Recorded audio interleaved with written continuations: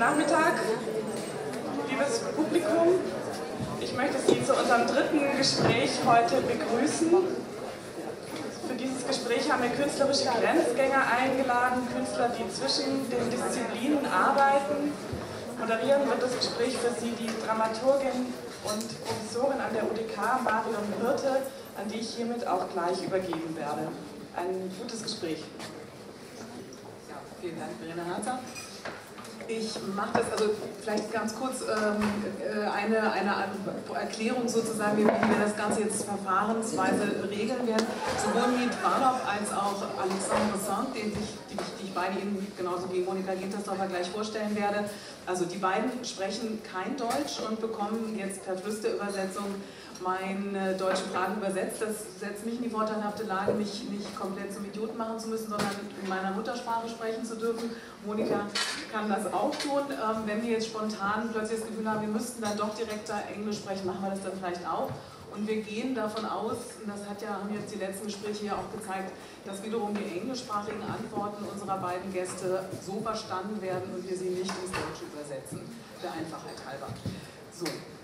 Jetzt beginne ich einfach mal von außen nach innen sozusagen die Podiumsgäste sowohl kurz vorzustellen und werde sie dann aber auch bitten, ein bisschen über ihre jeweiligen künstlerischen Arbeiten zu erzählen, die nämlich sehr, sehr unterschiedlich sind. Es gibt zwar die gemeinsame Überschrift des Grenzgängertums und der Verwandtschaft oder der Bezüge zumindest, die hergestellt werden zwischen Bildender, Kunst und Theater. Das geschieht aber in den jeweiligen Arbeiten auf sehr, sehr unterschiedliche Art und Weise. Außen sitzt Miet Warlop, deren Arbeiten Sie jetzt hier eingeladenerweise schon, oder eine der Arbeiten jeweils, konnten Sie hier beim Stücke mal sehen. Mystery Magnet war am Sonntag und am Montag hier im Haus der Festspiele zu sehen.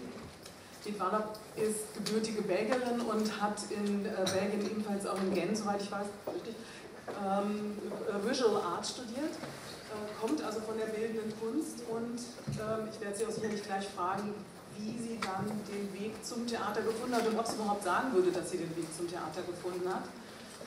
Neben ihr sitzt Alexandre, dessen Werk die wenigsten, ich nehme fast niemand von Ihnen hier in Deutschland kennen dürfte, weil es nämlich bislang auch noch nicht in Deutschland zu sehen war. Alexandre ist in Frankreich geboren, hat sowohl französische als auch indische Wurzeln und ist aber, also hat in England studiert, in Oxford, ebenfalls Visual Arts, also ist auch bildender Künstler, der sich hauptsächlich im angelsächsischen Raum aufgehalten hat, dann von England in die USA gegangen ist und dort als bildender Künstler gelebt hat. Er hat jetzt eine sehr große, sehr bedeutende Theaterarbeit herausgebracht, die sowohl in New York als auch in Rotterdam zu sehen war, dort produziert wurde und jetzt zum Theaterfestival nach Avignon eingeladen ist, aber eben bislang in Deutschland noch nicht zu sehen war. Es hat ein bisschen die Schwierigkeit, dass wir eben sozusagen über etwas reden werden, was Sie nicht kennen, und deshalb werde ich Alexandre auch bitten, diese Arbeit uns möglichst genau zu beschreiben, damit wir eine Vorstellung davon bekommen. Dann sitzt neben mir Monika Gintersdorfer, die wiederum sicherlich viele von Ihnen kennen werden, beziehungsweise ihre Arbeiten. Zusammen mit Knut Klaassen bildet sie mit vielen anderen Artisten, darüber sprechen wir nämlich auch, ein Kollektiv, das seit 2007, ist das richtig ungefähr? 2005 sogar schon, also seit 9 Jahren, Aufführungen macht, die sich ja, eher in einem diskursiven Rahmen, würde ich sagen, entwickeln, aber mit Knut Klaassen hat sie einen ebenfalls bildenden Künstler an ihrer Seite und es wird darum gehen, wie weit deren Arbeit eben auch durch die Begegnung mit anderen künstlerischen Diskursen geprägt ist und welche Einflüsse sozusagen diese Arbeiten gebildet haben und auch ihre Arbeitsformen, die nämlich sehr stark kollektiven Charakter tragen, gebildet haben. Ja, das erstmal sozusagen zur Vorstellung des Podiums. Ich würde jetzt eben, wie gesagt, auf Miet Warlop zurückkommen und Sie direkt fragen, die Fragen, die ich am Anfang schon formuliert habe. Wie kam es, dass Sie als bildende Künstlerin zum Theater gekommen sind und sind Sie eigentlich zum Theater gekommen?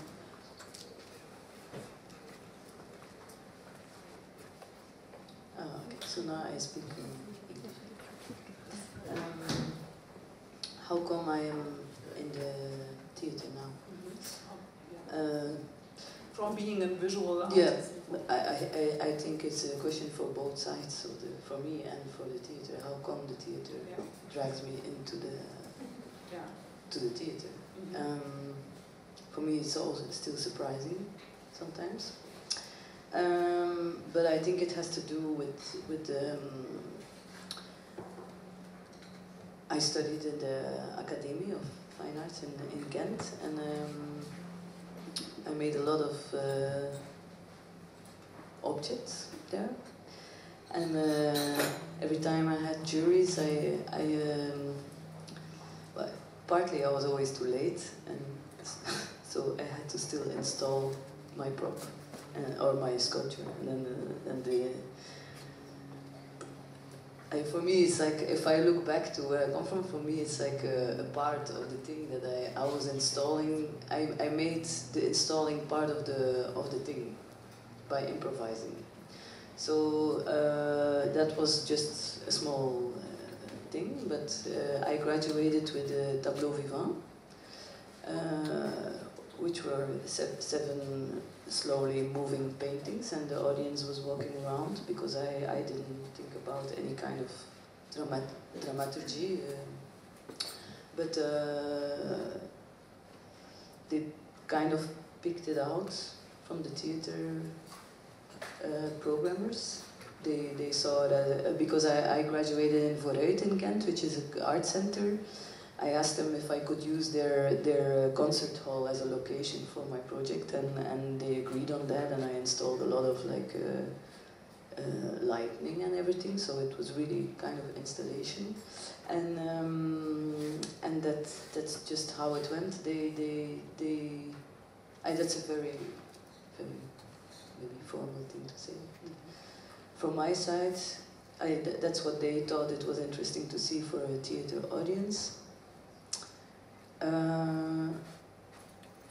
And they invited me to make a new performance, and I started really enjoying the fact that there's a lot of people around you if you make something in theater. It's not such a lonely trip, actually, and I don't know if I can say. I just directly noticed, like, okay, I can really abuse all these people.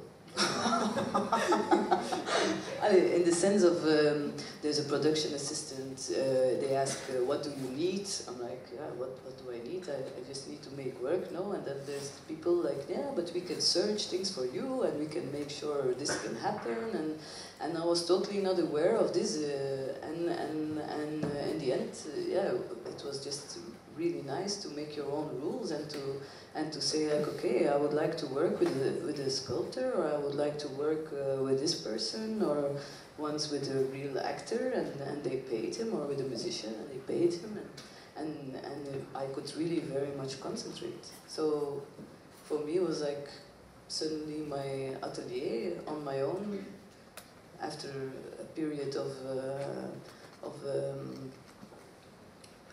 collecting things on my own, which I still do, and I still very much like that, to be alone in my atelier, but it's very nice after 1.5 years if you collect things, that you can open up your whole very intimate space and actually break it down again with a lot of people, and that they start running away with your props, and this I start really like, I like that now, that is like this, yeah, because people are doing different things with the stuff that you make than you would do yourself. Das klingt jetzt so, als wenn, oder Sie sagten jetzt gerade, ich kann sagen, mach das, und ich habe viele Helfer, die mir zuarbeiten, ich habe Assistenten, das ist schöner als alleine zu arbeiten. Das klingt jetzt aber eigentlich so wie eine relativ traditionelle Form der Hierarchie im Theater. Es gibt eine Regisseurin in ihrem Fall, die quasi einen Stab von Mitarbeitern, ich will nicht sagen befehligt, aber zumindest denen Anweisungen gibt. Wir sprechen ja heute auch unter anderem über Fragen von Autorenschaft. Das können wir dann vielleicht auch, ich hatte erst gedacht, wir würden nacheinander reden, aber vielleicht kann man das wirklich den gesamten, also allen dreien in ihrer jeweiligen Arbeitsweise als Frage stellen. Ist das eigentlich ein ebenso hierarchischer Arbeitsprozess, der dann doch Theater als kollektive Form aber trotzdem hierarchisch versteht, oder ist es ein kollektives Produzieren, also die Mitarbeiter, die Künstler, mit denen Sie da gearbeitet haben oder mit denen Sie nach wie vor arbeiten, bilden Sie mit denen ein gleichberechtigtes Kollektiv oder sind Sie als Künstlerin und Regisseurin der künstlerische Kopf? I know, of course, it's not, of course, on a human level, of course, but it's too much developed already. From the moment I let people in, I know what I want to do. I think for me, working together is very much possible if you can bring your own thing and if you can share a moment of showing to each other, of sharing, but not land in some kind of compromise. I know I have a strong logic in my work that is not the logic of somebody else. I think it's very there, and I feel like if I have to discuss with somebody else about this chair, for example, and if we are both equally making the chair, then the chair would be not comfortable, because I would think short legs and she would think long, and so for me, it's different than what I find important and why my work exists. I know my work is only where it is because of other people also. It's not that I want to drag all the credits to myself, but in the end it's very simple for me. I start with something and it ends up there because of and with other people, but if I don't do this, then nothing happens. So for me it's not a... No, for me it's totally not a collective thing. Okay, dann bleibe ich gleich bei der Frage nach diesen Arbeitsweisen und würde Alexandre Singh erst später fragen, ein bisschen seine Arbeit uns vorzustellen und zu beschreiben, aber vielleicht gleich nach der Arbeitsweise zu fragen. Auch eher ein bildender Künstler, der vorher als ein Mann-Performer Performance Lectures in New York gegeben hat, beginnt jetzt auf Einladung von Bildet in Rotterdam ein Projekt zu realisieren, das er schon lange vorhatte. Sagte in mehreren Interviews, 8, 9 Jahre lang wäre dieses Projekt in seinem Kopf gewesen. Und es ist eine riesige Theaterproduktion von fast 30 Darstellern, die auf der Bühne sind, mit entsprechender Größe der Ausstattung. Es wird gesungen, getanzt, gesprochen. Mit großen Bühnenelementen ist das Ganze ausgestattet. Wie haben Sie diese Arbeit sich erarbeitet?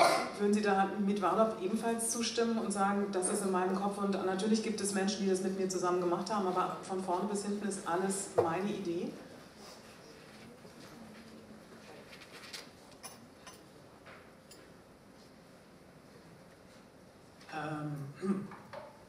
Let me begin by answering a little bit some of the questions that you just asked of Miet, which was how did you get into the theatre and not just via the doors?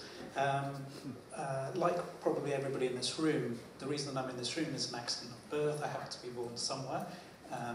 We're usually the kind of kids who don't want to put away the crayons, and at a certain point when everyone else decides let's go to university and study real subjects, we sort of look around and say, oh, what should I do? I don't know. Art school, it's an open sphere in the sense that art now is not necessarily an academic discipline in the sense that you have to be very proficient at drawing or sculpture or ceramics or whatever. It's very open. I often describe to people who don't know what art is now that it's the kind of sphere where you can make an abstract painting or you could open a restaurant on the moon, but you still need to open the restaurant.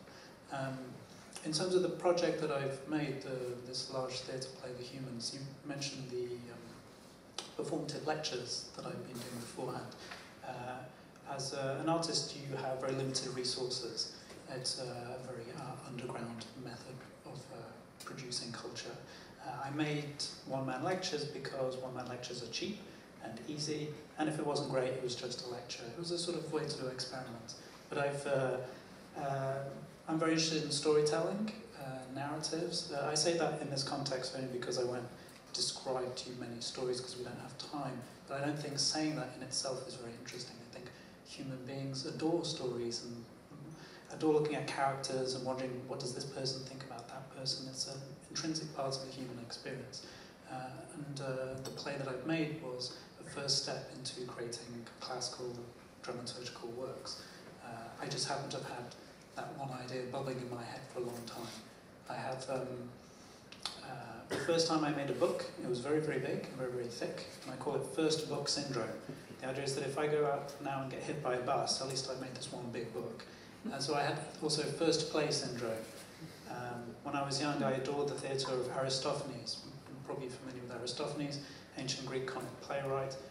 So there are plays that are satires, that have a comic chorus, like the tragic chorus, but they wear fantastical costumes and they sing amusing songs, and there's poetry and dance and choreography. And, so I wanted to do a project where I got to include all of those things. But I should really iterate quite clearly that it's a classical play. It has 3 acts. In fact, there are the play is punctuated by the stagehands bringing on large white letters that say Act 1, and then they take them away in Act 2 and Act 3. And it's very much in that tradition of theatre. My interest in theatre is not experimental, it's not avant-garde per se whatsoever. I came to theatre like my interest in art, mostly by literature. I prefer reading plays to watching them, which is perhaps another thing you should say in a theatre, but that's my entry into it. And this play itself, I consider, it's a story, it has its own parameters, but it's essentially a love letter to theatre. It references and pastiches and includes many types of theatrical methods from ancient history. So there are references to ancient Greek comedy, as I've already mentioned, Japanese kabuki theatre, the Baroque theatre of Molière, Shakespeare, those sort of things, right up until maybe the early 20th century, and then it stops. But question, working with other people in such a huge production means that to you, working as a collective or as a group, or in this classical hierarchical way of directing and having a lot of people working for you? I hesitate to discuss or to comment about how other people direct. I think an actor would probably have useful things to say about this, because every 2 or 3 months they end up working with a completely different director. And so, that Alex is an asshole, he tells me when to blink, not that I do that. But I will tell you where to stand sometimes. I think the relationship between every collaborator, I think an actor is a very good example, is inherently a collaboration. I can make the character with them, I can, and they hate this, but I can tell them, for the comic effect you have to put a pause here, and then you have to say with this kind of intention. You're massaging things in that sense, you're micromanaging. But in reality, they have to go off and do it themselves. And so, even in a very hierarchical, masculine, patriarchal, classical theatre experience, it is inherently incredibly collaborative compared to most other creative forms. My personal experience was like that. That's not to say that it's not a pyramid. Somebody has to be responsible at the end. Dann vielleicht direkt die Frage an Monika Gintersdorfer, die ja sozusagen den anderen Weg herumgenommen hat, aus dem Stadttheater heraus, das eben halt dann doch, zumindest aus der Zeit, die wir uns noch kennen, durchaus hierarchische Züge trug und auch immer noch trägt, klare hierarchische Strukturen hat. Aus denen hast du dich herausbegeben, und eure Arbeiten entstehen in einem gänzlich anderen Prozess, wenn ich das richtig sehe. Wie würdest du dich verhalten zu den Beschreibungen der beiden vorher? Ja, wir diskutieren selber die Frage der Chefs in der Produktion oder wie wir in der Produktion zueinander stehen, da wir uns jetzt schon fast 10 Jahre kennen, einige des Stammteams, diskutieren wir auch diese Strukturen. Und es ist eigentlich auch so ein gewisser Witz zwischen uns, wenn man so will, weil die Darsteller aus der Côte d'Ivoire oder auch jetzt die aus Ruanda kommen, sagen, dass sie nicht an Anti-Chef-Systeme glauben. Also wir hatten gerade eine Produktion, an der auch Ted Geier von den Goldenen Zitronen teilgenommen hat, und der sagt, ihn nervt das, dieses ständige Rumgeschäffe, also nicht von mir, sondern gesellschaftlich gesehen, dass ständig Status in jeder Situation so abgesteckt wird, und dass er mit den Goldenen Zitronen auch versucht hat, gegen solche Mechanismen anzugehen, zum Beispiel, dass auf einem Plattencover nicht immer der Leadsänger erscheint. Und dann sagen sie den Fotografen, wenn der dann solche Arrangements schon pusht, dass der nach vorne treten soll, dann sagen die, nein, das machen wir nicht. Und dann von den 200 Fotos, die da sind, wird am Ende in der Zeitung dann doch das gedruckt, wo zufällig der Leadsänger vorne war. Also dass diese Prozesse wie eine Gruppe wahrgenommen wird, das ist einerseits, wie die Gruppe sich selber strukturiert, aber hat natürlich auch was damit zu tun, wie man abgebildet wird. Auch ich bin heute hier auf dem Podium und nicht der Rest meiner Gruppe, also dass man nur auch zur Einladepraxis oder wie kuratiert wird, wie wird berichtet, und das ist nicht so leicht, diesen Zuschreibungen zu entgehen, aber ich würde jetzt auch nicht, weil man das vielleicht als Konzept interessant finden würde oder fortschrittlicher, dass es kollektiv ist, sagen, dass es bei uns keine Hierarchien gibt, oder es gibt zumindest sehr stark definierte Zuständigkeiten. Und mein Partner ist Knut Klaas, der Bildender Künstler ist, und er hat eine ziemliche Autonomie über das, was er denkt, wie die Bühne auszusehen hat. Und das vielleicht ein bisschen wie bei Miet, dass er auch denkt, wenn man das jetzt ewig rumdiskutiert oder jeder sagt was dazu, dann wird das nicht unbedingt besser. Das sind also Setzungen, denen vertraue ich, aber ich kriege das manchmal erst 2 Tage vor der Premiere zu sehen. Also das heißt, ich probe und ich weiß nicht, wie meine Bühne aussieht, aber ich habe ein sehr starkes Vertrauen zu Knut, dass der was machen wird, womit wir dann umgehen können, aber im Sinne von, der wünscht sich gar keinen dienenden Umgang mit der Bühnenwelt. Also es muss jetzt nicht so, das Stück, das soll nicht Dekor sein, das soll das Stück nicht nochmal erklären oder assoziativ damit verbinden, sondern es sind Setzungen, die konkret nochmal Körper und Objekt auf der Bühne verbinden. So kann man sagen, die einzelnen Teilnehmer, man entscheidet halt unterschiedliche Dinge. Also ich entscheide meistens darüber, wie die Reihenfolge der Szenen ist. Aber die Texte, die man dann auf der Bühne hört, die entstehen durch Gespräche, und wo das ganze Team sehr, sehr viel miteinander spricht. Also man könnte auch sagen, wir müssen das gar nicht so viel pushen, das ist eher, dass man lernen muss, wie man 5 Leuten, die gleichzeitig sprechen, zuhören kann oder sie dazu bringt, dem anderen auch nochmal zuzuhören. Also das heißt, da ist eher eine Fülle, die auch nicht so zielgerichtet entsteht, dass die Sprechenden schon denken, ist das dann nachher eine gute Szene, sondern dass wirklich das, worüber sie sprechen, sie mitreißt, und meine Aufgabe ist es dann, dafür zu sorgen, dass es dann doch noch ein Stück werden kann. Weil dieser Strom ist nicht so gefiltert, die würden auch einfach weitersprechen und weitersprechen, wären wir nach Hause gegangen und hätten uns vielleicht sehr gestritten auch, aber es würde nicht unbedingt zeigbar sein als Szene, und das ist irgendwie meine Verantwortung, dass am Ende doch ein Theaterstück dabei rauskommt. Zu dem, ich sage es mal ganz kurz, also der Text wird niemals schriftlich fixiert, obwohl die Struktur bekannt ist, und das heißt, dass der Performer im Moment auf der Bühne immer frei spricht und deswegen auch Veränderungen in seinem Text vornehmen kann. Also wenn jemand guckt runter oder schläft gerade so ein, dann kann er versuchen, auch auf diese Person so einzuwirken, dass sie sich verändert. Also man kann den Ablauf des Stückes, kann jeder Performer auch beeinflussen, und das versuchen sie auch. Ja, das finde ich jetzt erstmal eine interessante Erfahrung. Also es geht ja um die Frage, inwieweit oder wodurch oder wie Kunst Theater bildet.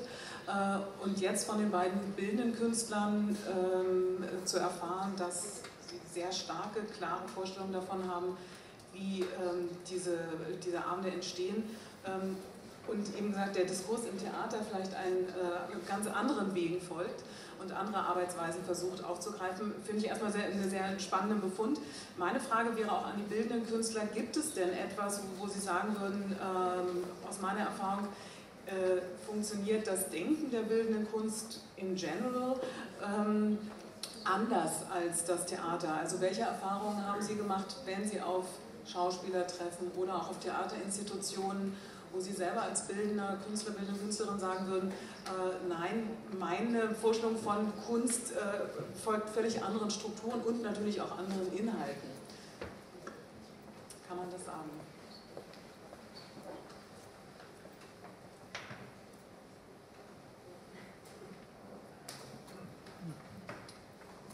From my limited experience, I would say that there aren't any fundamental differences between the way people... No. Nor are there really in many of them, any other mediums. Not creatively, not necessarily. There are certain professional differences related to the fact that the different professional fields, and I would say, I'm hesitant to say this, so don't bang my head off, I do get the feeling that theatre is more ideological. Ironically, I didn't expect this, than art, but not enormously so, but yes.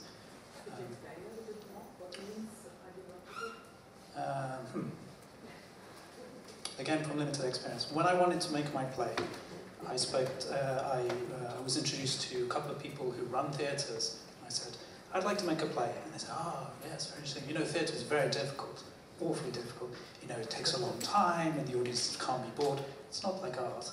And I said, oh, no, I understand. No, actually, I love theatre and I love telling stories and I'm very interested in text. I love Tom Stoppard and I love Shakespeare and, you know, I've been reading Pinson. And they said, we don't like that. That's classical. And I was like, but there was a bit of a contradiction because the expectation was that as a visual artist I would do something crazy and experimental and collaborative and something wild that they wouldn't have. But then I said, no, I want to get to the heart of what you guys do, that's why I'm here. They said, oh, no, that's no longer interesting to us, which I thought was odd, but these are just limited experiences, and theatre, like art, is a very big world. So I'm not saying it's all like that. I just want to say that was my few experiences.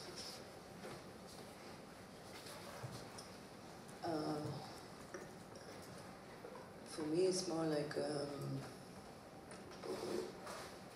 I also, of course, I'm not generalizing, but I think what I don't understand sometimes in the theatre world is that there can be such a big difference between making the scenography, making the costume, directing, and then the music. It's a little bit, I'm speaking a bit against myself, what I said before, which I actually didn't mean. So, like, I am not collaborating, of course you are, in the sense that you discuss every single part of what you want to do with the person who can exactly do what you want and even make it better.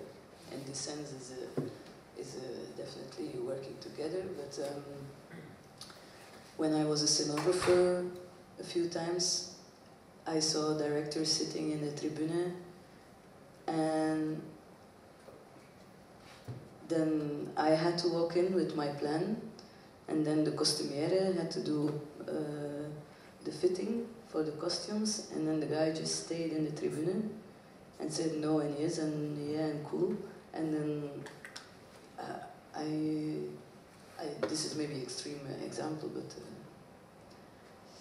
I don't understand so well if you want to make something that you don't have an idea about this, you know, that you don't have a very clear idea about what you want to, how it has to look like, or what this person has to wear. Because for me, it's like maybe this is very esoteric, but it's like one body. If you want to make a piece, there has to be this and that and that, and otherwise it doesn't function. So, and then you also, how can you, if you don't have a taste, like how can you? For me, it's not that I don't want to. I just, for me, it's like quite unimaginable, like to have no idea. I would like to react to that because, for example, we give our actors the choice that Knut might have some stuff for them, and the rest they can wear what they like to. Their private can combine their private stuff. We think they are really very quite stylish guys who know what they like to wear, and it's hard to top them. But he wants to throw in some pieces that they could also use, but they don't have to. And they also, after they show, they can take the stuff. It doesn't remain in the theater, like the theater has to take care of it, but it belongs to them, and they can use it in a different context because they're also doing show business, so they might use it in their next video clip. So it's like, it's not that Knut doesn't have a taste, he has a quite special taste, but he doesn't want to control everything. So he doesn't want to control exactly which shoes, which top, which, because just this combination could be the right one. But he thinks that these persons might combine it in a way he couldn't have done it. But sometimes this also leads to a disappointment. For example, they took away a lot of good clothes that were brought to the play, but they left it in their home country maybe when the next shows are, the next tours. And then they just come in ugly joggings, and then we're disappointed because we had so nice stuff. But you have to live with that. If you give if you don't want to be a decision maker and controller to 100%, sometimes you can get a really good surprise, which is much more on the top what you thought of, what you have planned.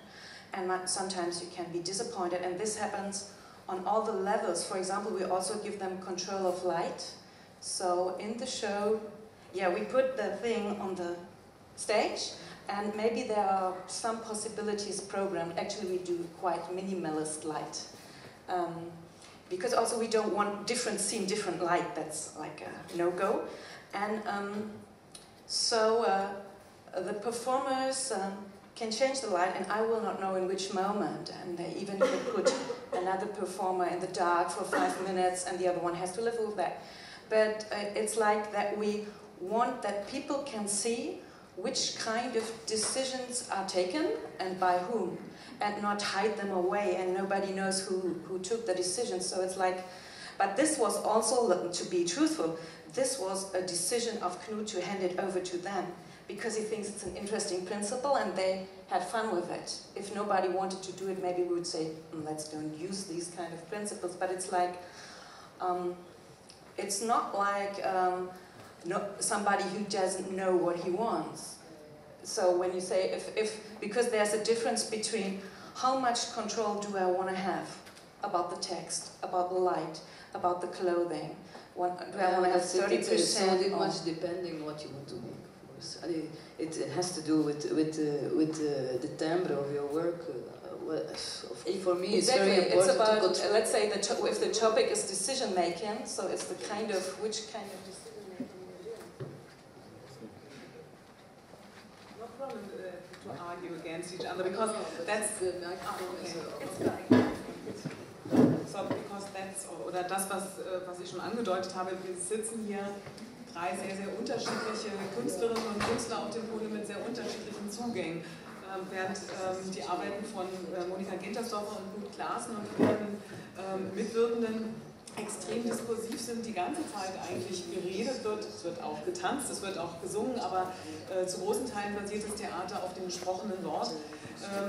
Ist das, was ich zumindest die eine wunderbare Arbeit, die ich sehen durfte von Miet Warlop, ist komplett ohne Text. Das heißt, man hat sozusagen schon mal 2 komplett gegenteilige Zugänge dazwischen. Alexandre Singhs Arbeit, er hat die selbst ein bisschen beschrieben, sehr literarisch, ausgebildet an historischen, klassischen, literarischen Vorgaben, basiert sehr stark auf einer rhetorischen, würde ich sagen, Spielweise, die sich sehr stark ausgebildet hat an klassischen Shakespearean Acting in Großbritannien. Also so, man hat da wirklich 3 wahnsinnig verschiedene Zugänge, aber vielleicht wäre die Frage, um jetzt mal auf Inhalte zu kommen, das, was Alexandre Singh vorhin schon ansprach, die Narration, ist das vielleicht etwas, was dann, ob mit oder ohne Text, etwas, was alle 3 so sehr unterschiedlichen Künstler vielleicht verbindet? Was ist sozusagen der Impuls, dann auch gerade die Frage an die beiden bildenden Künstler, nochmal auf die Bühne zu gehen und nicht einfach nur ein Objekt zu schaffen, was man in eine Galerie stellt, sondern in Narrationen, in narrative Formen sich auszuprobieren. Ist das etwas Gemeinschaftliches? Ist das etwas, was Sie antreibt? Und wenn ja, was sind sozusagen dann inhaltlich Ihre Impulse, über die Sie oder mit denen Sie Theater machen wollen? Vielleicht auch alle drei gefragt.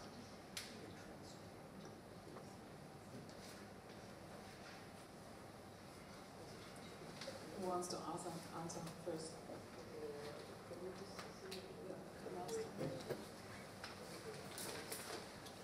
So, is narration your common thing, and what else could be the impulse for you to leave the gallery, to leave only one, not leaving only one object in a gallery, but going into the theater? Is it storytelling, or what's the benefit of going to theater for you? It's always a pleasure to sit in an audience and watch them laugh. Okay. Obviously, it's horrible when they don't laugh as well, or cry, or whatever you're trying to do. Perhaps, we talk about theatre and art as a medium. So in painting, a medium is the thing that carries the pigment. So you're asking, what is the content? Content is the pigment, right? My answer is quite dull in the sense. The kind of painting, the kind of pigment I want to carry are stories about what it means to be a human being. To fall in love, to grow old, to die, to worry about money, about family, to love literature, to want to escape from life, to want to be in life, to, these sort of things. The kind of things that make you cry and make you laugh. And, old-fashioned stories, boy meets girl, boy meets boy, whatever it might be. They make the universe, whatever that might be. In that sense, the exact content is not too specific. Does that make sense? For example, I'd be quite happy to... I could set a story in a forest in Canada, or in the Balkan War in the 90s. But my interest wouldn't necessarily be in the forest, and it wouldn't be the Balkan War per se. It's a background to tell a more universal kind of story, which in a way is a rather conservative and dull thing to say, because I'm saying that I'm interested in telling an arc narrative, something that has existed for a long time. That's your approach. So.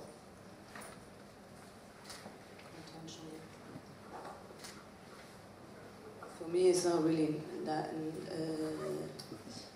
I find it difficult to make something, to put it on a pedestal and say, then with a glass of champagne, this thing there, I made it. Like, for me, this visual thing is sometimes too static, and in theater, I like more like to keep it to more. Like the theater for me is a very dynamic medium. You can really do whatever you want on stage. So of course this I like very much. It's like really a playground. You can do whatever you want there, as long. And then why I would leave the gallery and go in the theater is like because I can blow up my own sculpture. In a situation, and then within this is another question, and a new situation exists, and you can make a kind of metamorphosis from one object to a situation that is completely something else in the end. That's for me why I went into that. Yeah, but so your main interest is the object or the material, or is there any kind of idea, nucleus idea of a story or a situation, as you said? So is this the first impulse for you to work on a piece, or what's your first impulse? Yeah, the material still. It's thinking about a lot of things at the same time. I cannot let go that I'm a part of this art world now. So there's a layer in my work that directly talks about that. Where am I in the landscape of art, and what is? Let's make this thing that we all know from this other artist. And I mean, there is art of reference to art in my piece. There's also reference to me being in the art. There's also reference to me being not in the art, being alone somewhere. is reference to me and or me or somebody else or whatever, like interaction between the society or how we function together, or what is a depression, what is a laughter, what is an asshole, what is an art asshole, what is graffiti, what is a city, what is a painting, what can be an installation, what is a fat guy, what does it mean, is it real, is it not real, would it be better if we all have a fat suit, so if we feel like this we can also wear it, like for me it's not one thing, it's maybe too much, that's, I don't know, that's why I like to have a place and 1 hour to have all this inside, living installation. Monika, Narration, ist das etwas, was euch antreibt, oder würdest du es anders beschreiben? Ich würde ihr eigentlich zustimmen, dass es immer verschiedene Dinge zugleich sind.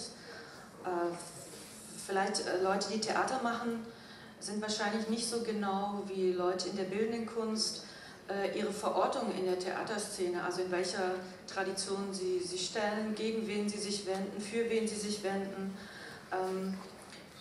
Das denken die zwar mit, also das denkt ja auch das Publikum mit, das denken auch die Kritiker mit, und man selber kennt ja auch andere Aufführungen, andere Künstler, an denen man sich orientiert, aber ich glaube, dass die Leute in der bildenden Kunst darin etwas präziser sind, genau zu wissen, wie sie sich innerhalb der ganzen Szene verorten. Aber zum Beispiel, wir denken das schon mit, also im Sinne von, wenn wir so oder so mit Bühne umgehen, von was grenzt sich das ab und mit was solidarisiert sich das? Oder wir wissen auch, dass wir bestimmte Mittel schon seit so und so langer Zeit irgendwie durchziehen und dabei bleiben und wann wir sie wechseln. Also dieses Bewusstsein, dass man sich doch in einer, man ist nicht alleine, man ist auch nicht der, der das alles erfunden hat oder als gäbe es die anderen nicht, sondern man befindet sich in einer konkreten Szene zu einem bestimmten Zeitpunkt, wo man für Sachen einstehen möchte, auch längerfristig, und von anderen Sachen sich abgrenzt. Das ist eins, aber vielleicht der stärkste Motor ist, dass die Leute, mit denen ich sehr häufig arbeite, dass ich eigentlich häufig davon ausgehe, wo wir da so gerade angekommen sind miteinander. Also das heißt, welche Themen waren stark, worüber haben wir uns gestritten, dass man weiß, da ist was wichtig ist und das sollte weitergehen. Und da wir uns ja nicht auf schriftliche Texte beziehen, und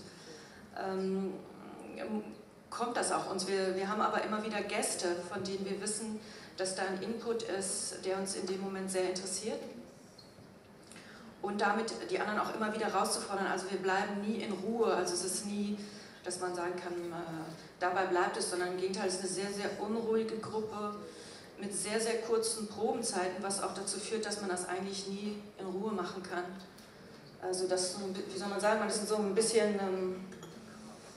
Konkret, unruhige Gruppe, was heißt also, wie viel, also wie castet ihr, kann man das überhaupt sagen? Nein, wir casten gar nicht. Also es kommen Leute, die mit euch arbeiten wollen, Spieler, oder geht ihr auf Leute zu? Nee. Stellt ihr das vor? Ja, das ist, wie gesagt, einige kenne ich halt schon seit 10 Jahren, andere 8 Jahre, andere 5 Jahre, wo man sagen kann, das ist Kernteam. Und die haben aber auch, da die ja auch noch in anderen Zusammenhängen arbeiten, also Frank hat auch Showbiz-Kollegen oder SKLI, und die lernt man auch kennen, oder man geht zusammen ins Tonstudio, dann lernt man den Arrangeur kennen. Und das heißt, da kommen dann immer mal wieder Leute dazu, aber auch manchmal aus ganz konkreten Gründen. Jetzt wollte ein ivorischer Tänzer nach Deutschland ziehen, und habe gesagt, naja, aber als Tänzer hier, wenn wir jetzt nicht gerade arbeiten, wie sieht's aus? Zeitgenössischer Tanz, kennst du, interessiert sich das? Und dann gesagt, nein, überhaupt nicht. Und wir gesagt, na gut, dann lernen wir mal ein paar Leute kennen, und so haben wir Zusammenarbeiten mit Jochen Roller und Richard Siegel begonnen, unter anderem, und das war so interessant, dass wir die fortgesetzt haben, aber das war, sie gesagt haben, da ist ein Bereich, den kennen wir nicht, wer da jemand, wo man, ja, oder bei manchen Leuten, zu TED gibt es politische Verbindungslinien, zu Peter Ott, ich weiß nicht, ob Sie ihn kennen, Dokumentarfilmemacher, auch aus Hamburg, da weiß man, das ist zugleich ein politisch und religiöser Denker. Und das trifft sich mit bestimmten Teamkollegen. Und das ist so, obwohl die aus ganz anderen Zusammenhängen kommen, weiß man, da ist was, worüber die sich auseinandersetzen können. Und danach suchen wir die Gäste. Manchmal gehen wir ja auch an Stadttheater, und dann sollen wir mit jemandem aus dem Ensemble zusammenarbeiten. und das klappt mal gut und das klappt mal nicht. Weil bei denen häufig genau diese Verbindungslinie, dass der Punkt ist, warum sollen die denn zusammen was machen, besteht nicht unbedingt. Manchmal irgendwie vielleicht eine Art von Faszination oder so, aber manchmal klappt es auch super. Vielleicht ein nächstes Thema, das ist ein Stichwort, ihr denkt das Publikum manchmal mit oder man weiß es sozusagen, in welchen Kontexten ihr aufführt oder für wen ihr produziert. Auch das eine Frage an alle drei, auch als Erfahrung. Gerade wenn man eben wie ihr aus der bildenden Kunst kommt, das sind ja eigentlich, und ich gehe davon aus, dass es in anderen Ländern nicht wesentlich anders ist als in Deutschland, dass die Sphären, vor allem was die Rezeption angeht, doch sehr getrennt ist. Ein Publikum, was sich eher für bildende Kunst interessiert, geht sicherlich auch ins Theater und umgekehrt gehen Theatergänger auch in Museen, aber sozusagen dieses fachspezifische Publikum, was mit einer sehr großen Kenntnis der jeweiligen Kunstform bestimmten Erwartungen diese Kunstwerke rezipiert, sind doch sehr unterschiedlich. Ist das etwas, was bei eurer Produktion irgendeine Rolle gespielt hat, als ihr ins Theater gegangen seid? Also hat sich eure Kunst verändert bei der Vorstellung, ich zeige das einem Theaterpublikum? Ist das irgendeine Überlegung, die ihr als Produzenten anstellt dabei? Und wenn ja, ne, wie hat es sich verändert oder merkt ihr überhaupt, also wie weit spürt ihr überhaupt die Rezeption eures Publikums? Wie weit geht das auf eure Arbeit? Wirkt es ein auf eure Arbeit? Yeah, I think there's definitely a difference in that sense that if I start making a performance and I want to bring it into gallery or situation, then things have to mutate somehow. You know, it's not possible for me to put, for example, a mystery magnet like this up in the gallery. It's on the other hand, why not? But it is how I feel it is a difference. If people bump into your work, or if they come with an expectation, with a ticket, with their friends, with the idea of having drinks after, and it's like a whole evening, you know, like it's a very different approach, and I think I sometimes wonder how it would be if things are just in the space and if they also kind of develop over a longer time. Yeah, I just wondered because you said I couldn't imagine showing this in the gallery. I was sitting in there and I thought, how cool would it be if that shows in the gallery, like you can get in and out. And I wondered how much you thought the audience, as an audience sitting there watching the play, I would have much more fun with it probably. If I was able to walk around and see this show as a duration level. So you didn't consider that at all? Yeah. It was a.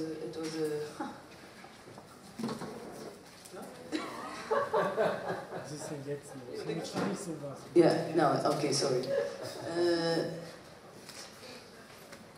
Yeah, I thought about it, of course, because all the things in Mystery Magnet are all different images that I actually put in a kind of structure all after each other. But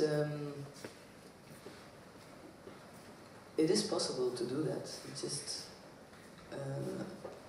I still have a problem. Actually, it's a very personal thing. But if I graduated in the academy, I was totally surprised with my performance that these people liked it, because I thought, yeah, they will not like it because this is theater, and I still have like a huge respect for visual artists, and I don't consider myself really as a pur sang visual artist, because I always need to have an interruption or somebody or every idea is already this production on its own in my head, you know. So it's or fantasy or something. So, but.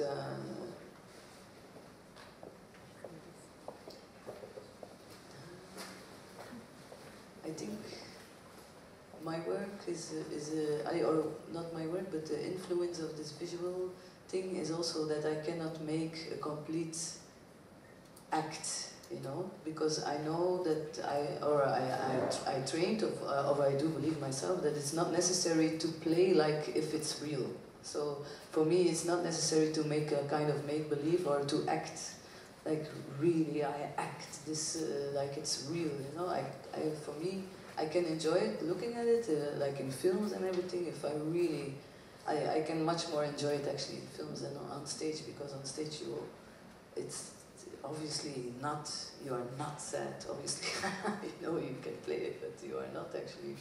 But in a film, I can really truly believe it. In theater, I have a bit problem with this to believe that. And maybe the actors you've been watching aren't very good. What? That seems surprising to say that film acting is inherently more believable than stage acting. Yeah, I think it has to do with watching it alone in the first place. And do you find the experience of watching film already very unrealistic and disarming? For example, I'm watching A Thief, but it's George Clooney. But it's also a thief, but it's really George Clooney. And then you're manipulated by the music. Yeah, but the theatre is also like that. But exactly, true. Yes. I mean, yeah, but that's just a certain kind of film and a certain kind of yeah, thing. yeah. Well, I don't know, this talk, how it can maybe become more something to talk about, you know, like, I don't know, I don't want to insult the talk, but I would say that, to get back to your question, Yeah. who makes up the audience? That's kind of what you were asking. In general, it's people who look like this. They've got funny glasses and cool clothes, and they come to things like this. In theatre, at the matinee, there are more people with grey hair. And they laugh at different places and they fall asleep more. And people fall asleep a lot in the theatre because it's hot and it's dark. I'd say that. But the audience is always there and it's always present, and that's really important. You have that also in film. If you make a film and you sit in the cinema with people, either they're engaged or they're not engaged. This is something that's relatively different to making an object, putting it in a public space. People peruse the space, they go into and out of things when they want and when they don't want. But the entertainment and the edification, the pleasure of the audience is really important. So we spent, a certain amount of time you've been asking us, why do we do this? What are we interested in? You're looking behind the curtain, behind the little wizard that pulls the levers. But for me, the wizard that pulls the levers, it's only interesting for other wizards. And they're like, oh, look at your lever, and how do you do it? And are you very dictatorial when you pull the lever? I'm like, no, I let the lever pull itself. But the reality is these things are not important. What's important is Dorothy standing in front of the curtain. It's the audience. And the audience, you might as well, when you asked us, why do we do it, you might as well ask you, why do you go to the theatre sometimes? When you could watch a story at home, or you could go and experience visual arts. And what is it that's special for that experience to you? Yeah, maybe it could be that it's a live experience. So because we are sharing the same room, and for you as an actor, and I guess you're acting in your performance as well. Do you? Yeah. So you immediately feel my reaction because we are sharing the same room, and you have to react on it as an artist, as a fine artist who puts his or her objects in a gallery, leave it out, you are not concerned with me as the audience. So I think I have a great impact in your work, and obviously, or probably you like it. That yeah, for me is I make really my work for the audience. I really after a period of working in my atelier, I really start thinking, okay, so now I'm going to show it to an audience. Like, how will I do it? What is like you said, like what can be the thing that we throw to each other back and forward? And do I want to make a statement, or do I want to ask questions? Can I show propositions, or will I make statues of truth? For me, it's all in this question, and for me, it's just a little bit unclear where the difference then is, because I think we all like to work with the audience, and there are many things about how, what does it mean? So, for example, do you put light on the audience that you can see them very clear, so they're in dialogue with you? But also, if you change, I think there's also something very. I'm coming from theatre, but we were also invited to perform in galleries, and there, for example, it's if you're a guest, it might feel fine because when you're not from the same discipline. Because there, for example, people would take where they would stand around and take their place very easily. They're used to, I can be wherever and I can come and go. Whereas in theatre, they look maybe at the chairs have numbers, or they would never disturb and come and go. And I was quite relaxed by the fact that they would come and go, and you don't have to make a narrative like. It has to begin at the beginning and then stop at the ending, and there has to be the perfect dramaturgy, but you can do something for 1 hour, and if somebody watches 10 minutes, it's fine, or 50 minutes, it's fine. So for me, sometimes to break the theatre expectation can be fun, and so I think if somebody is of another discipline, it can be fun to have this kind of audience. And as I have an intercultural group, when we perform in African countries, the audience is not like behaving like German audiences, so they will talk, they will throw in things, they will be on the phone, they will always react immediately. When it's boring, they go out, or in Coupé décalage, they throw things on the actors, whatever. So you notice immediately in a very hot climate. So it's fun, but you have to perform with a different energy, and here we appreciate that people afterwards, they always do talks, and still think about it another 2-3 hours and discusses this patience. We also like it. So they're very different kinds of audiences, but to shift from one audience to the other and to understand who's in front of you, which language does he speak, which reference does he know, which reference does he not know. It's nice to experience that and not to be naive about it. And sometimes you have the feeling you're falling into piège.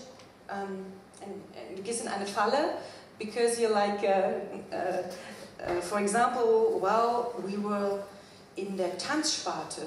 We went into Stadttheater Bremen, and they put us into the Tanzsparte, whereas we talk a lot, and we're not really a dance group. And then just because they label you, there can be also misunderstandings, disappointments, until you shift it that it's not exactly this Sparte, and that's maybe something which in art is not such a problem, because as you said, you can do a painting, or you can just have a concept, or you can have them two, you can just have human beings.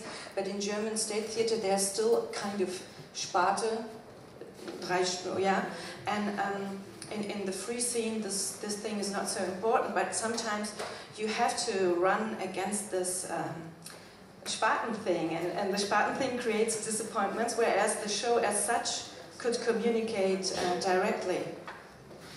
So it's fun to be in a different, to be in theatre as a Bildender Künstler, or it can be fun as theatre to go to a gallery because people are behaving differently, and it can be fun also. But I think it's always a little bit fun if you have a little bit less responsibility in the kind of that you don't know this field, and this field picked you. So it was not me saying go to a gallery. Well, if you want to have this in a gallery, okay.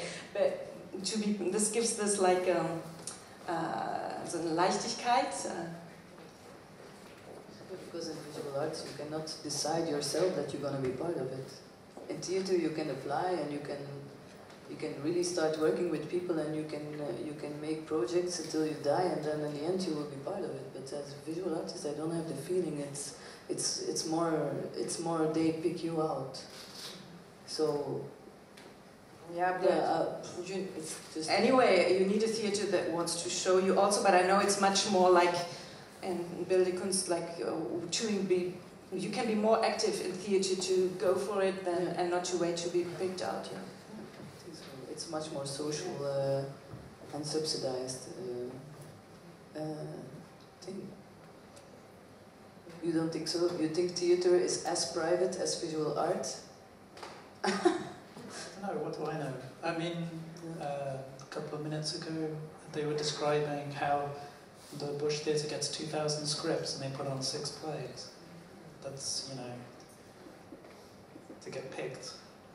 Sounds quite similar. That's the way the world works.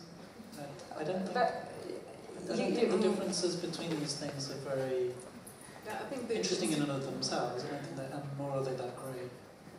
So I think the institution is quite another interesting question. So what are your experiences concretely with the institution of theatre compared to galleries or the Kunstmarkt, don't know, art market? Are the gallerists so close to you as an artist that they develop your work, talk about your work, try to develop and sponsor, but not only in a commercial way, but in a developing way. Is this more closer, or is it only a kind of only an economical interest in you as an artist, or is it, so because you said theatre is much more social world? Is this your experience? Yeah, that's how I feel it. Yeah. That is much more.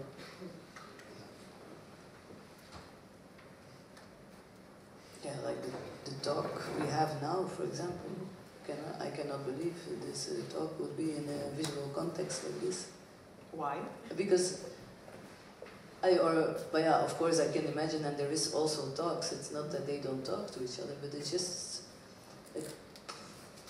For me, in Belgium, and also next to that, and if I go to these events like Venice Biennale and Documenta and everything, I have the feeling it's much more not pretentious, but it's much more closed. It's not so open to people. And the market is really a market. I mean, there is gallerists. If your work is not to sell, then it's very simple. Then you don't come in to the gallery, you know. Or you can maybe do like on the opening, like something nice. But it's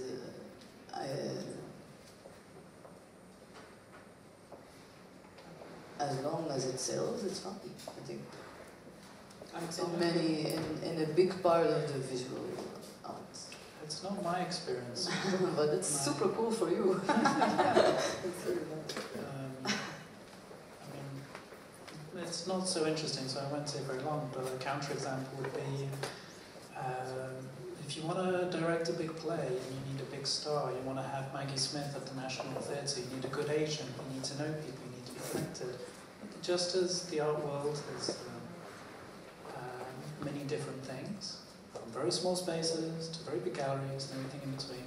And of course there are people who are motivated by money and power and wealth, and there are people who are motivated by love of art, and they exist on all these echelons. And who you choose to work with, and that's your choice and your decision. And theatre may here in Berlin feel like a very socially inclusive and radical and emancipatory field, but it can also be Broadway and the West End, and people from the West End trying to get, on a Hollywood film, and the actors that I'm working with, I'm trying to keep them from going. I can't recast them because they're being put into West End shows because they get TV jobs, jobs that pay, film jobs. This is part of the complex world in which they're playing, and they have friends who 10 years ago were sitting like we are, talking about like man, the system, fucking. And those same guys are now, in Game of Thrones and things like that. And they're thinking, oh, I get paid $200,000 to make an episode of Game of Thrones, but I'd like to do my theatre work. This is the way the world is. It's neither bad, it's neither good. The important thing is that we all try to navigate it the way we can. So yeah, theatre, cutthroat, commercial. If I hear you both, I think Knut would, who's my partner, who completely agree with you. And I think it's maybe about being picked and...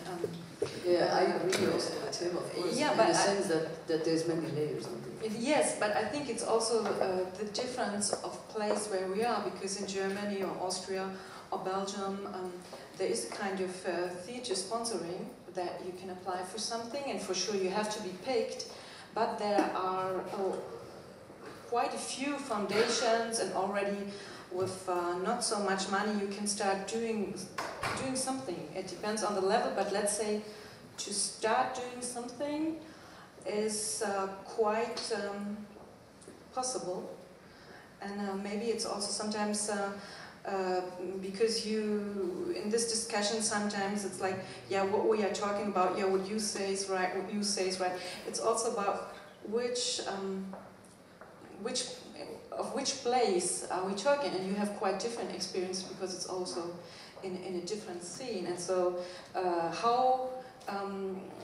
I think it's very much linked to it, and I'm like, if we would be quite special, I think, if we would every time say we're talking about this and this and this scene, and then it might be true what you say. If not, we end up always like saying, yeah, it can be so, and it can be so, and actually it's all universal, we are all humans, and I'm fighting against that. Also in theatre, like to say there are universal qualities which we all share, and that's why we can communicate with everybody. I think there are really differences, and they have names, places, dates, and reasons, and some developments, which things were pushed or which things were not pushed, and who has access to it and who has not access to it in which society. So I don't think, I know maybe in this discussion it's a little bit hard if every time we have to specify which scene exactly we're talking about, but if not, we're ending up like, yeah, it can be so, actually it's universal, isn't it nice that we are human beings in front of other human beings? And I think there are differences, and that you think what you think your experiences are because you were in certain, you know, certain galleries, and you were in certain places to a certain time. Or I have people, I know, like some of my friends are really like this artists who really have a very good life from this visual art, and then I'm next to it working my ass off like hell, much more, like not much more work, that's what I'm saying, but in a very completely different way, and then it's a complete struggle, you know. And if you put, it's just sometimes very absurd if you, and of course it has to do with who is this friend and what is he making his money with in the visual arts, of course. But if you place it very extreme next to each other, it's like a little bit funny, you know. One makes painting of this big, 600,000 euros. Of his dick, for example. I don't know. No, I mean this big. Okay. Yeah. Yeah, but for example, in theatre, okay, you can be successful and you can earn money to a certain limit. But after this limit, there is this limit. It doesn't go so much further. If not, you have to become a film star. Something theatre, there is a, whereas in art, so many people, they will never get rich with it, but some of them do.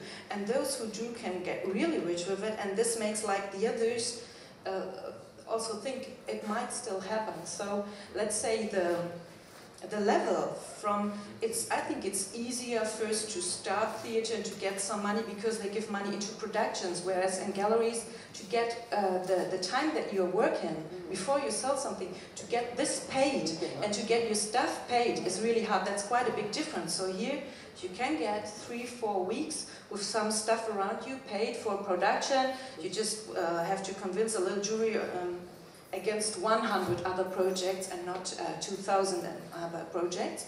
And you can already work for 3-4 weeks with a small stuff. After that, you will not be rich, that's sure. You just did a production. But artists, I think there is a lot of people never getting rich, and a lot of people not getting this production money. But some of them really becoming shooting stars, so there's still this kind of, and you can, it plays a role on the Börse and the financial markets, which theatre does not do if it's not maybe the scene that I do not know, which is Broadway and all that stuff, because we're like, let's say in Germany, it's not, we have the Spartendenken, it's musical, and I'm not so much, I do not think about it so much, let's say, about the... Commercial theatre is not as big as in... it doesn't play an important role here. And with a commercial theatre, you will not make so much money. And I think even Cats isn't... I don't know. Probably I can open it to the question in the audience. Which, yeah. I don't know if it's a real question, but I was thinking that somehow I find it strange to still divide the art forms so clearly. Or I thought the division is obviously mostly in the tradition of funding and the traditions of audiences, and not so much in the topics and the contents, because like Alexandre said, that every art form is very self-reflective, so they all took a peek into the other, like to the fine arts, to the performing arts, and the other way around. And somehow it's now about the question about the education system, because you also said that you didn't know exactly what you want to become, but you were the one who didn't stop painting and who didn't know what else to do. So you ended up at an art school, but you didn't know exactly, I want to make sculptures and I'm good at this. And for example, I studied applied science of theater in Gießen, and for me it was exactly the same. And I didn't know I was supposed to be a director or a stage designer or a performer or whatever. There was no decision making at any point, but it was just ending up there because everything else seemed strange. So, because I don't know, this definition of the different forms, for who is it so useful? Because I don't know, there was this Juliane Rebentisch, she wrote this book a few years ago, but I think already it exists in English, The Aesthetics of Installation, it was called. And there is no such thing as an installation, but there's only ways of pointing out performative structures or pointing out theatrical structures or working with symbols or situations and so on. So yeah, I'm just wondering for who is the use to keep the disciplines? No, I think it's not keeping the disciplines, but if you talk about words, it's sometimes useful to define it and to get an idea of it, and it could be a result to say, okay, there are a lot of difference or similarities, or it has to do with each other, or the result could be to learn that in several points fine artists think differently, or some of them are thinking similar to what means performing arts. So, no, I didn't mean you. I was really, since we are here, okay. to ask them thinking about new forms and new ways. It was not. Oh, okay, yeah, okay. So, yeah. Okay. Answers to that question, or other others? Yeah. Sometimes it's useful to know where you come from, to know where you want to go, to kind of positioning as a starting point. Really wrong on that.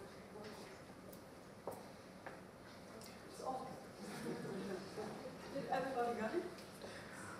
Ich habe ja sowieso das Gefühl, wir haben in Deutschland, sagt man, das Theater leer gespielt. Irgendwie hier die Zuschauer und Zuhörer verlassen zunehmend den Saal, ob aus inhaltlichen oder anderen zeitlichen Gründen. Erschöpfung. Ich hoffe es für unser Gespräch, weil ich will es jetzt nicht sozusagen noch länger erzwingen. Ich danke erstmal allen Beteiligten auf dem Podium für, wie gesagt, den Bericht aus ihrer jeweiligen Perspektive und ihrer Erfahrung, und ja, danke fürs Kommen und fürs Zuhören und für das Gespräch.